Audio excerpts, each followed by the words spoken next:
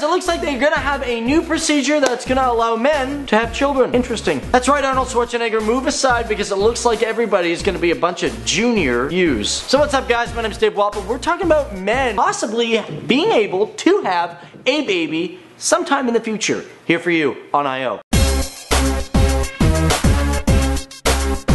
So, before I get in this video, guys, I want to know from you guys, what are your thoughts on us changing the natural course, I guess, of human evolution and, you know, everything, and allowing men to have babies through technological advancement? Let me know what you guys think down there in the comments below. So yes, we are playing God because there's a new procedure that is in heavy research right now, and that is a uterus transplant. Right now, doctors are saying, well, if it can be done with a female, there is no reason it can't be done with a man. This is because according to Dr. Karen Chung of the University of Southern California's Keck School of Medicine, well, the doc says they're about 5, 10, or maybe even less years from achieving this. Dr. Karen Chung stated that the male and female anatomy is not that different, so at one point they're going to be able to figure this out, guys. But here's the thing, even when it does come out, they're kind of guessing that it's going to be very expensive. It's just like anything that we get when it comes out, it's super expensive. Remember what iPhones used to cost when they came out the first time?